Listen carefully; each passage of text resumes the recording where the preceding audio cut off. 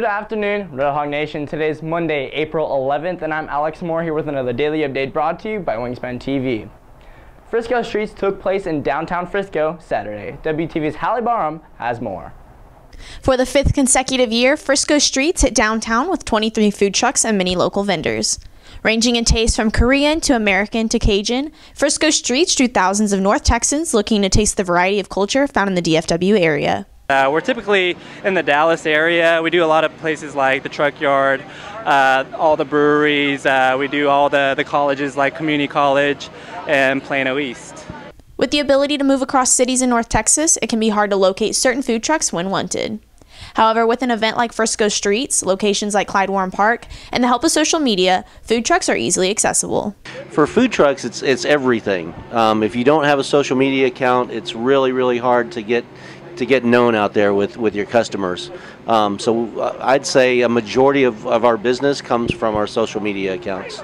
Frisco Streets is expected for its sixth year in 2017. I'm Hallie Barham reporting for WTV. This week is Custodian Appreciation Week. Last Friday, the LHS Pulse did an experiment at lunch. Wingspan's Maddie Owens has the story. Perhaps the most overlooked staff members on campus, the custodial staff does all the dirty work. As a way to say thank you, Pulse is sponsoring Custodian Appreciation Week this week. It began with a social experiment on Friday when the custodians did not pick up any trash during lunch. With nobody picking up trash, the tables were littered with remains of lunch, leaving some students disappointed in the student body. So on Friday I noticed that none of the janitors were picking up trash, and so it was really messy, and I feel like the students are disrespectful towards the janitors because they don't pick up any trash. Thank you for everything you do, and it means a lot to our school as a whole because they're what builds our school and what keeps our school clean. And we come to the school 5 times a week, so it means a lot to pick up the trash. As a way to say thank you, Pulse is providing lunches, coffee, and cake, and letters of appreciation throughout the week. This is Maddie Owens with WTV. Many students who drive various Jeeps and trucks participate in an activity called off-roading. WTV's Tanner Williams has more.